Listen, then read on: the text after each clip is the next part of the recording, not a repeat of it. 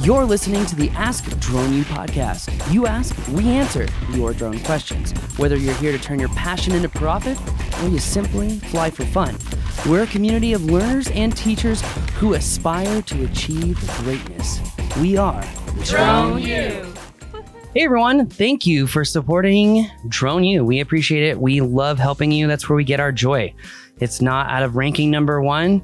It's not out of being first. Being first doesn't always mean being the best, as Apple and other companies have taught us numerous times over. But what we do enjoy is doing it for the right reason, which is helping all of you. There's no greater joy than helping someone realize their confidence and their skills and doing something that they love. So thank you very much for the support and helping us help other people. With that being said, welcome to another episode of Ask a Drone U. My name is Paul. And I'm Rob. Looking forward to hanging out with you today. We do have a good question today regarding an update on if you're just doing volumetric mapping, like let's say you're auditing materials, aggregates, and piles for construction sites, for quarries, for mining companies, and so much more. Let's say maybe you need to volumetrically measure the amount of tailings that are in the Swan River in Breckenridge to discern how much money could potentially be earned from those tailings if you've got 15 ounces per ton in those tailings for a gold mining company. Something I learned this weekend. So that said, if you are into volumetric measurements, you do not want to dive into the hell of Windows computers and you want to just work on software program or on cloud-based software programs to do this, what is the best? That's what we're going to be talking about today. Because we're talking about mapping, I would like to formally invite you to Drone U HQ here in lovely Colorado, where you can come to our training ranch and attend a flight mastery course to gain confidence in the systems to fly just about any drone job out there. Then we move into the mapping class, learning, well, the basics and complexities to provide you the most comprehensive course for drone mapping to understand how acquisition is everything, because crap in equals crap out. So join us for a Drone U mapping class. Check them out, thedroneu.com. You can meet me, you can meet PJ, maybe Dave, maybe John, maybe Izzy, maybe Glenn, maybe Kevin, I don't know. But you can meet us all, hang out, and you'll find out how much of a blast we are. Hey, Rob. Hey, Paul. Hey, it's Andrew again from Hudson Valley, New York. I just want to thank you two for answering my last question. It really helped out, and I appreciate what you two are doing. So please keep it up. All right, so my question for you two today is, what do you recommend is the best software for drone mapping volumetrics? Now, I'm on the fence between Pix4D and DroneDeploy, but I don't have a computer set up that's powerful enough to process Pix4D Mapper's desktop software. So I'm leaning more towards a cloud-based processor, whether that be Pix4D Cloud or DroneDeploy, I'm not sure. Any insight that you two have on the differences between the two, the deliverables, the accuracy, I would really appreciate. All right. Thank you. Bye. Thank you, Andrew. Really appreciate it. Second time question asker. That always makes us very happy. It's a pleasure to hear from you again. And I'm curious to know your thoughts. We know that DroneDeploy is pretty good at what he's talking about, right? And I think they've gotten better recently. Is what I understood. Yeah, I mean, look, when we teach the mapping class, we teach students how to do volumetric measurements in Pix4D, and we also teach them how to do it in DroneDeploy. Now, there are other programs as well. Maps Made Easy does it. Propeller Arrow does it. And this is where my Pix4D joke comes in. Everyone at Pix4D knows I love Pix4D, but I have to do this. So, you know, everyone's like, Pix4D, it's the best. But really, only Propeller has 4D because they cover time. Anyway, have to clarify. And so what I mean by that is... So we officially changed the name to Pix3D. Pix3D. Sorry. Let's see if it sticks.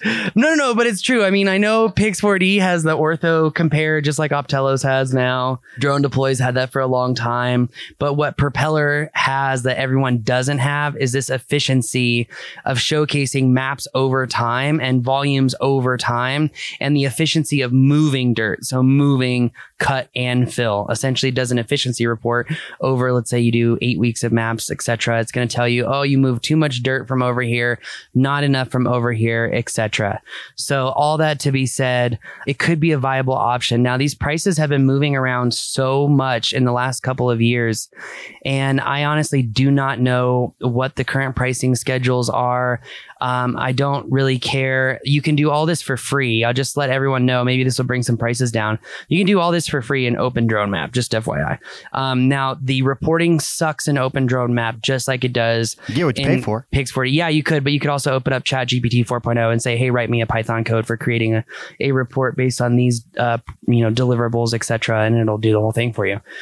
So it's just about how far do you want to take it. That said, DroneDeploy is what we teach on volumes, because we find it's absolutely one of the best for, just straight up getting reports. Again, I don't use DroneDeploy's reports. I just screen capture the reports and put it in my own report to try to have that nice customized feel and ability to essentially showcase a much more professional deliverable that doesn't give away the farm either and showcase the tools and whatnot that I'm using. Absolutely. What about Pix4D's cloud? Is it good at that at all? Pix4D's cloud is awesome. And it is a viable solution. You can do volumes in there. When he asked about accuracies, I think something to understand is that, we've worked with some of the largest construction companies in the United States. And one thing that we know that they know is that they know that these volumes are not always perfect, that they're off by 1% or 2% as far as, effective auditable deliverables. So there is a margin of error. Pix4D showcases that margin of error. Some of the other apps do not showcase that margin of error. But even with that margin of error, they still have data that they didn't have before. 100%. And I mean, we always tell that story of working with, it wasn't Bohannahan, Houston, Bradbury Stam, where we did that audit for them. And they were like, yeah, we're supposed to get this much material. We measured it and they were off by like 15%. And then they called that contractor and said, look, we just measured the aggregate you provided us, and it is not as much as you said in your contract. And the guy backpedaled, was like, oh, I'm so sorry, we'll send extra trucks. And then admitted to them that they was skimming off the top of every single truck. So admitted to them? That's what the Bradbury Stam people told me. So, Damn. Hey, data gets people to be honest real fast. So. Apparently. I'm sorry. Guilty conscience. I didn't mean to. So that said, honestly, DroneDeploy is a great solution. You could do it Pix4D Cloud as well. What would you use? Boom, I'm doing a job, volumetrics. What are you going to use? Well, let's use his parameters, right? Let's imagine that I don't have a Windows-based computer. Let's imagine that, I'm limited to my MacBook. I would go with DroneDeploy. You could even do this on a free trial. So, that's probably what I would use. And I would say that DroneDeploy's tools have gotten better, but don't be fooled.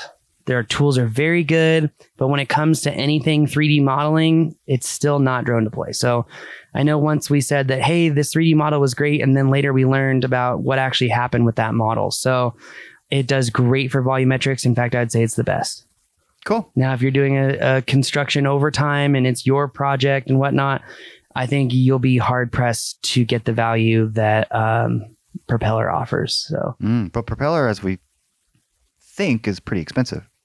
But maybe the value's still there. Yes, it is very expensive. So weren't we talking about this at the experience training that Skydio has kind of started this, we can't make drones as cheap as DJI. So let's make our drones cheaper, but then charge like 30x more for software. And I feel like software companies are getting into that same game themselves. They're like, we'll sell you the drone. Yeah. You will get you the drone. I mean, I don't know. Think about it's SaaS, right? It's another form of SaaS, and somebody like Skydio is smart, and they've got the hardware and the SaaS. Yeah. And it makes a lot of sense. And you just think even back to cell phone providers. What did they do? They basically didn't care about the rock that was the hardware. Yeah. They were going to make the money on the software, essentially. So totally makes sense. Yeah, 100%. Can't blame them. Well, anyway, I think that's going to answer our question today. Or answer this question today. Again, don't forget Open Drone Map is a great solution. Use ChatGPT because all you really need is the volume, the margin of error, the size of the area, and a photo for representation. So don't overcomplicate it. Yeah, exactly. In fact, everyone who comes to the mapping class, we give them a template of like, just do this. This is literally like industry standard. We've done this for so many companies now. Here you go. Mm-hmm. So that said, never, ever, ever submit a report that has whatever software you're using, DroneDeploy, Pix4D, don't ever submit a report that has the software logo on there. Why? It just takes one eccentric project manager who thinks they can do it all by themselves to go out there and try doing it by themselves. And they don't know what they don't know until there's a $30 million problem and then they're fired. So just say, be careful. That's going to do it for our show today. If you want to join us for a mapping training, as someone said at AUVSI, I took your quote unquote competitor's mapping class and it literally went 1/10 in depth as yours. Thank you very much for that comment. I really appreciate that. Jake, you're an amazing guy. Thank you very much. And if you want to know what Jake knows, you got to join us, thedroneu.com. Scroll down. Come to a mapping class. June is already sold out, but we've got July, which is almost sold out. I think it's only 20% left. And August is, I think, 30 or 40% left. If you want to come hang out in lovely Colorado, which why wouldn't you? Come join us, thedroneu.com. That's going to do it for us today. My name is Paul. My name is Rob. This is Ask Drone U.